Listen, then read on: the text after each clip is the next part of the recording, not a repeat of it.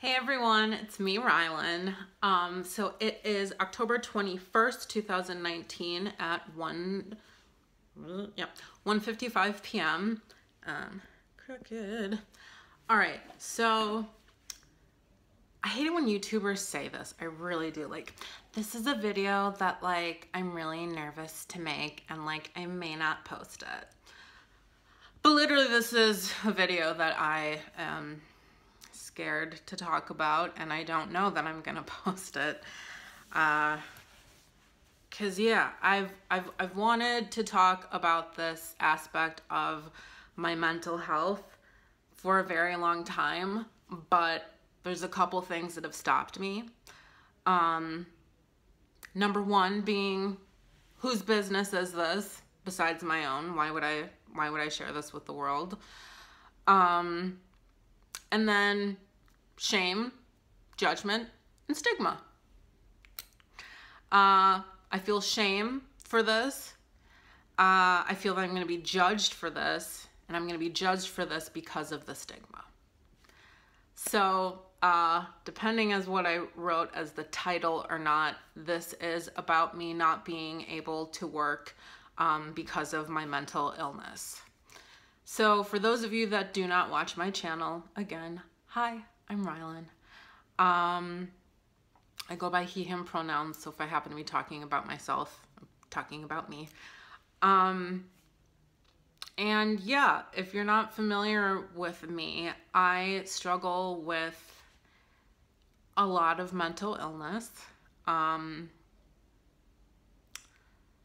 think I'm at 9 or 10 different mental illness.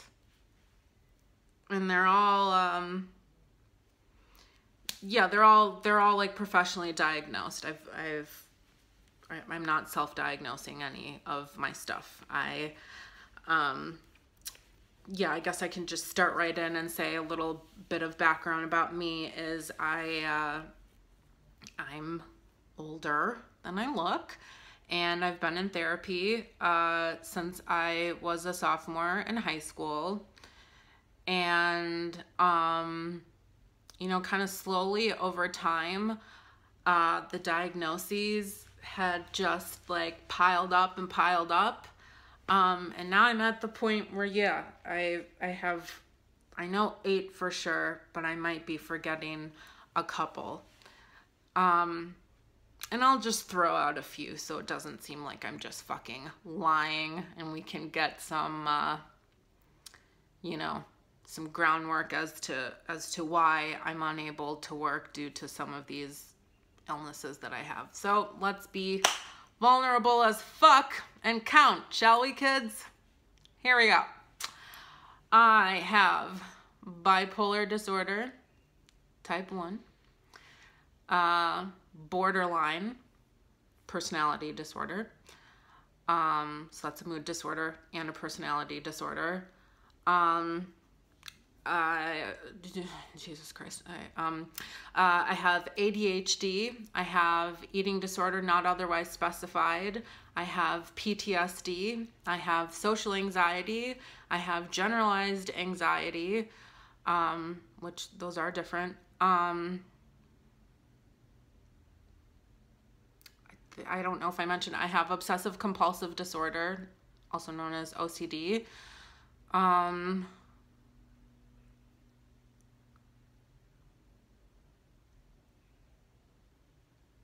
Well, that's 8, so I know I said I had 8. Well, that's all I can think of for now, and I think that's good enough, yeah? So if and I also have body dysmorphia. Yay.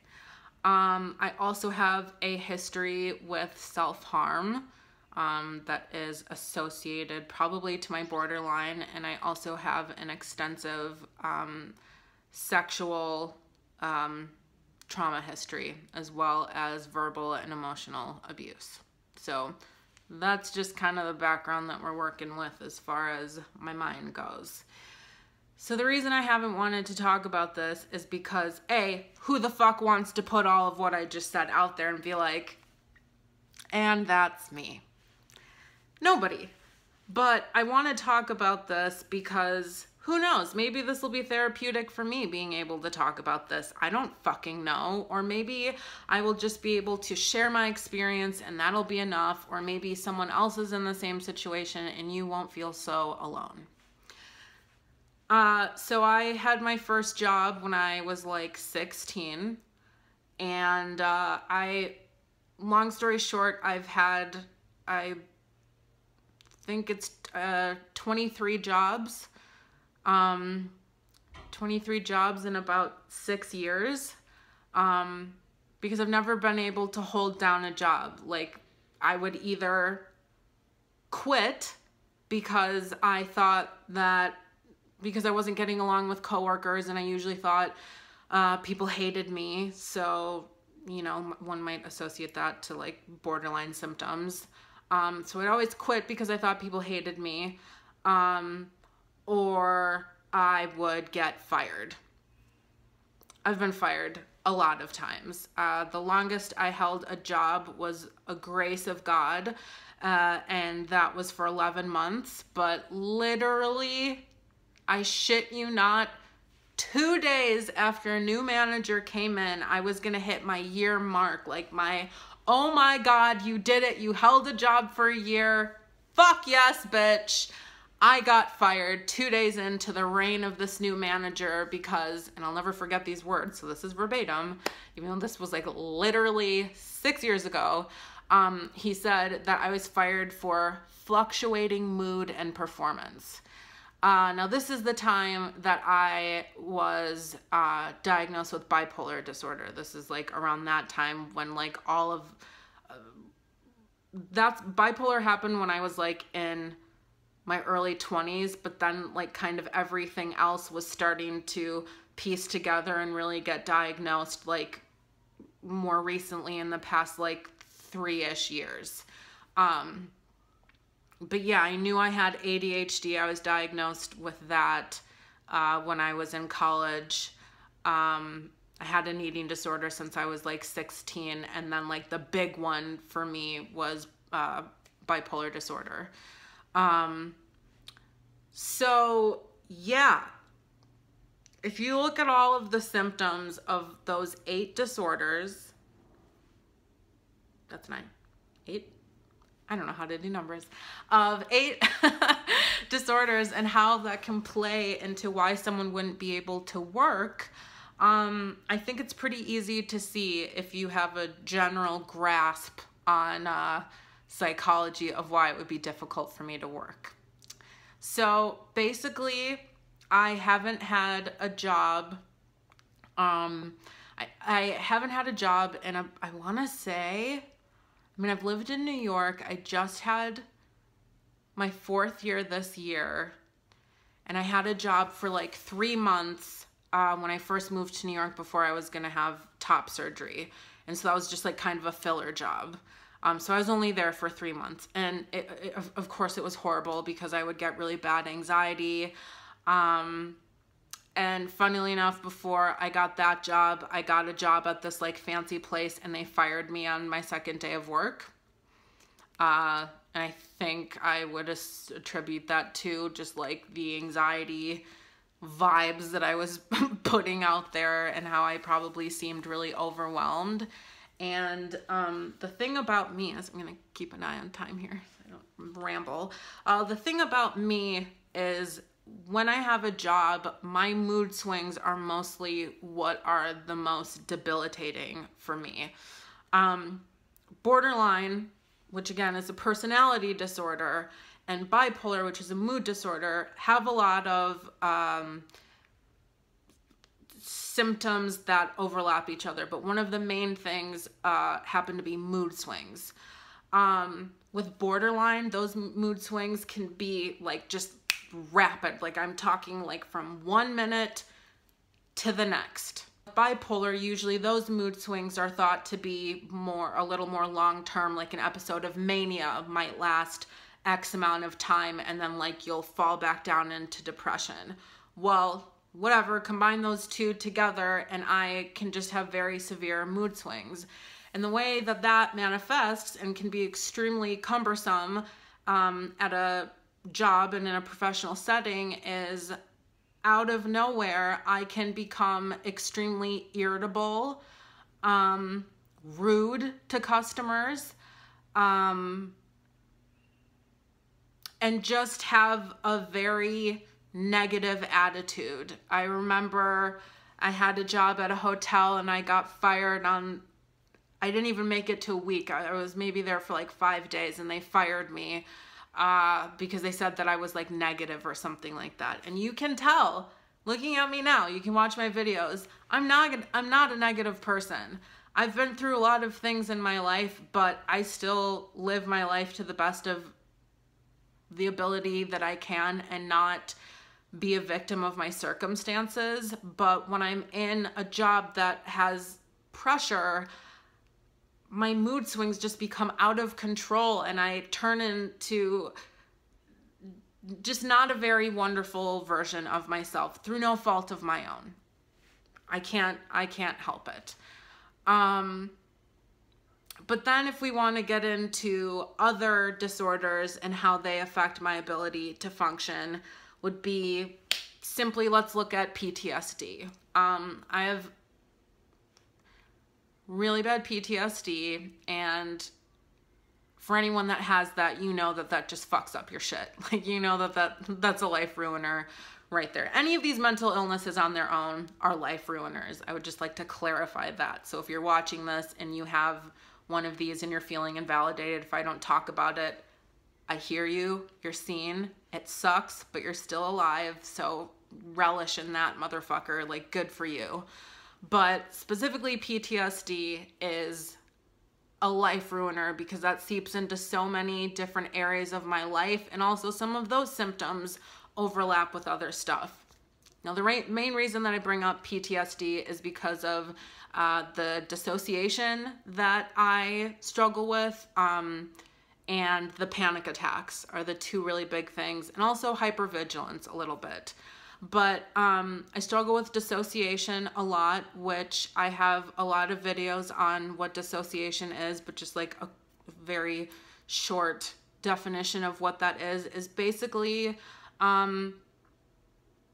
losing touch with reality, and usually it's displayed in a person's like body and affect as almost being in a comatose state. So for me, when I have a dissociative episode, I am not able to move. I'm not able to talk. Like literally if I'm sitting at a chair and I'm triggered, like I usually cannot get up to move to leave the room from whatever's triggering me. In really dissociative episodes, I'm just completely 100% unresponsive to people. Now, luckily, I have learned skills throughout therapy. I should have said that in the beginning, that I'm in therapy 2 times a week, and I have been for the past 2 years. Like, I'm working on my mental health. I'm not a victim to my circumstances. I am working on the conditions that I have because I want to lead a healthy life so that I can get a job someday, so that all of these fucking bullshit symptoms that impact my life and ability to make a living stop impacting me. I'm working on it, but unfortunately, there's only so much that someone can carry, and there's only so much that you can do at one time. So I just wanted to clarify that, like, I'm not just sitting back and letting these things happen to me. I am actively and continually and will continue for the rest of my time on this earth to work to better my mental health, and also to inform people of what it's like to struggle with mental illness and give resources and let people know that they're not alone. I'm not the only person who experiences these things. Does everyone have 8 mental illnesses? Probably not. But whatever. It is what it is. Sometimes just immense amounts of stress, I can dissociate as well. And when a dissociative episode happens, like, see you later, goodbye, I'm out of commission. So if that were to happen at a job, to start dissociating in the middle of a shift or whatever, would be a complete catastrophe. And then along with that, panic attacks are, for me, they're different from everyone. For everyone, people feel them in different places of their body. Common thing that's said is, you know, sometimes when people have panic attacks, it feels like they're having a heart attack. That's not how I experience my panic attacks. But I have very, very severe panic attacks in which I don't even know. It's just not pretty. I can't breathe. So extreme hyperventilation. I cannot catch my breath. I am usually crying hysterically. Usually dissociation then will also slip in like directly after an episode. Just all out panic. Just panic. That's how my panic attacks look for me. Also with ADHD, there's something called hyperfocus, where you can really get involved with a task and everything else like just kind of doesn't really matter. ADHD on its own is a bitch, which I know a lot of people struggle with ADHD. I'm trying to keep my attention on one task for a job. It requires a lot of work. It requires a lot of patience on the end of other people that are working with me to try and understand, like, okay, like we need to get him back on track type thing.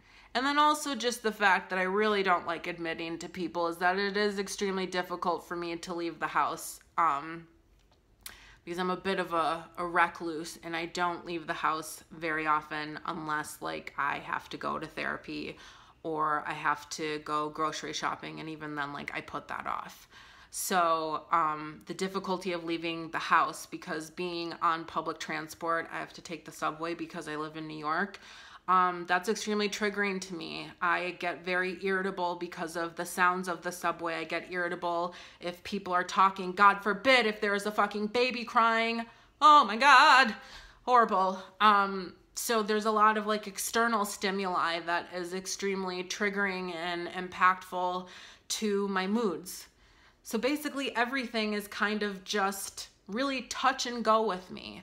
And for the past 2 years, I've been on disability. I've been on Social Security disability because the government, through all, I think I had 6 different letters from therapists over the span of 6 years of therapy that all wrote letters to kind of attest and say, you know, these are Ryland's symptoms and this is how it would impact him having a job. And I am very lucky because if anyone comments on this video, they might say this. I'm very lucky that I got approved right away on my first try, because I know a lot of people might never get disability, or the common thing is that you get denied on your first try and then you have to try again. Luckily enough for me, I was approved on my first try. But that's something that I'm really ashamed of. And now we are 20 minutes in and I doubt anyone is watching anymore, but you should have stuck in, because now I'll get emotional, because that's what we all love to see, right? But the truth of the matter is I'm embarrassed to tell people that I am on disability.